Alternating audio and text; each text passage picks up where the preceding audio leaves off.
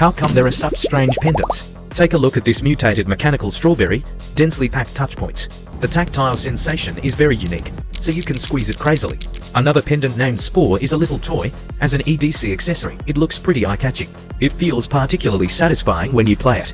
This is probably the smallest fidget spinner I've ever played with. And last one, the capacitor pendant is so breathtaking. It looks just like an electronic component. It even has a brother, the resistor pendant, equally minimalist in appearance. As a decorative EDC item, it's truly versatile. Each part can be freely combined. It satisfies my DIY needs. Which one would you use?